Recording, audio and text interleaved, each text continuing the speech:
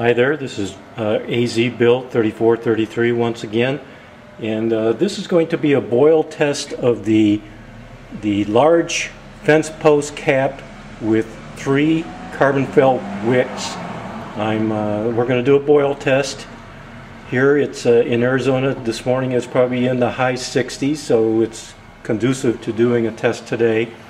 I've got the water, 2 cups of water at 61 degrees, and we're going to light her up. Now you can see what I've done with this. I have this wire mesh pot stand, and when I put the stove inside the pot stand, it was a little bit too close, so I've actually intertwined the tent stakes that I've used on one of my other videos and one of my other stoves, so that I can get what looks to be maybe the proper height to get that sweet spot. So anyway, I'm already have it all fueled up and get her lit here and get her going.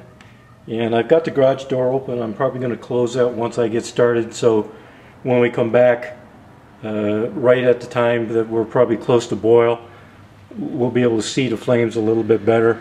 But for now, I'm going to go ahead and put this on. Looks like we're all pretty much going okay there. And let me step over here and put this on our pot stand, which is actually working out pretty good. And we'll get our time going. And let's see if we take a look and see if we look and see how it looks right now. It doesn't look too bad. Maybe get a little closer up here and see.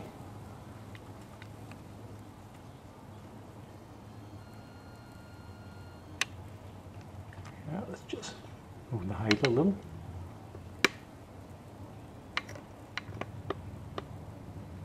There we go. That's not bad.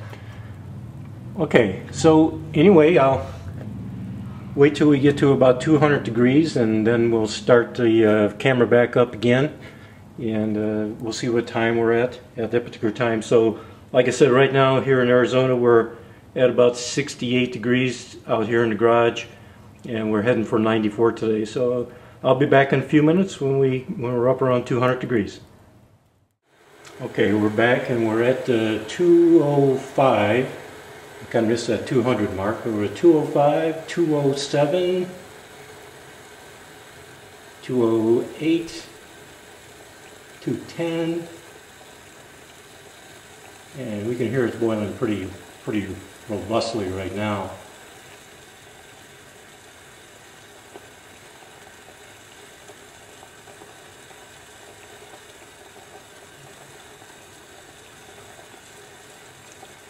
Still at 210.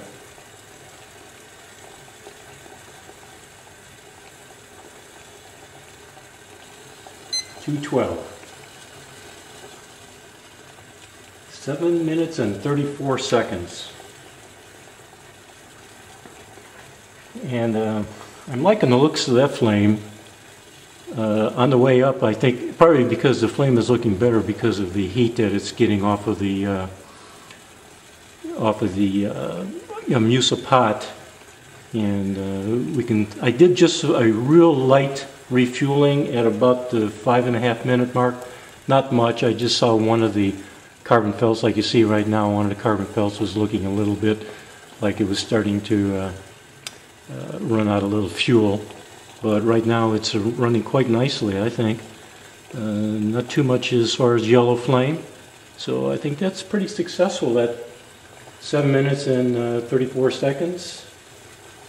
And I know from yesterday, because I ran this yesterday, but with a different pot stand, and it ran quite a long time. In fact, I was trying to gauge how much fuel I've used here, but I think I've probably used just a little over about 1 to 1.5 ounces of fuel that actually I put into the stove. So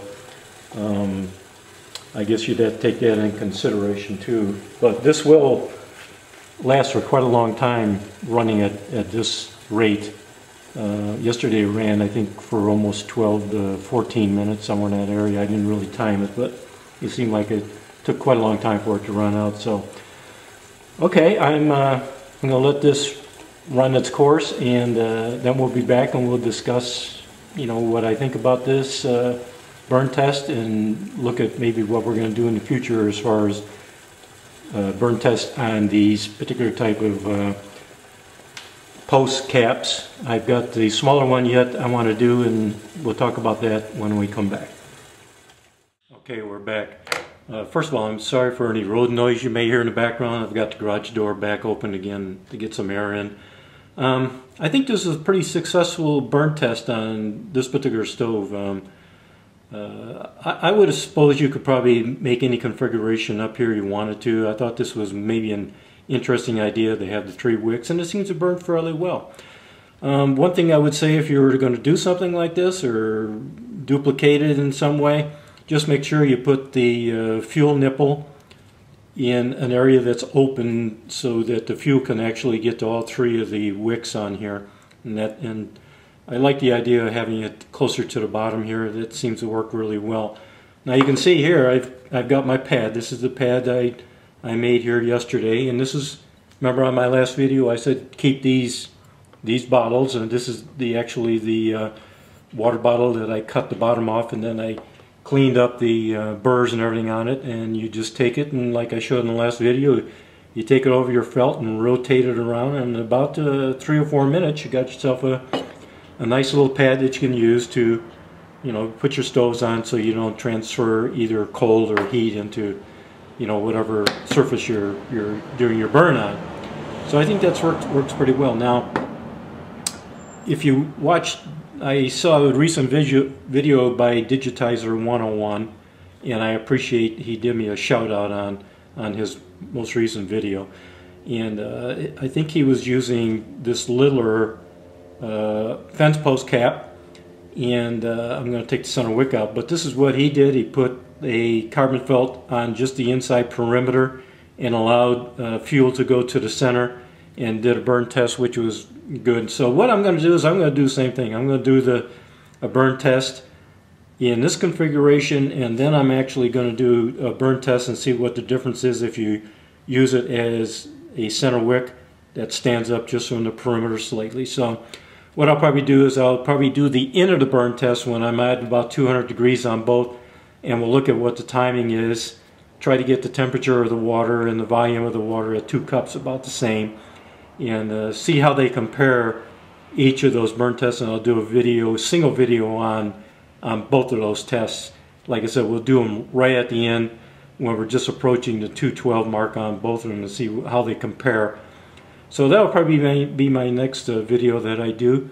So hopefully you've enjoyed this particular video, and if you have any questions or comments, I'd appreciate them. So until then, we'll see you then, and have a good day. Okay, this is just a little supplemental I want to do. For those who are lightweight backpackers, this is probably not what they would consider, because of its weight and everything else, a Graham Weenies type stove that you know, that you see maybe with the Elites or some of the other type of stoves that you might see out there that are lightweight. But the one thing, that big advantage here is that it's the durability of this particular stove. So what you probably lose or gain in weight, for that matter, you probably actually get back the durability of the stove. So I think that's probably, you have to kind of weigh those factors, you know, when you're making those decisions, what kind of stove you're going to take with you.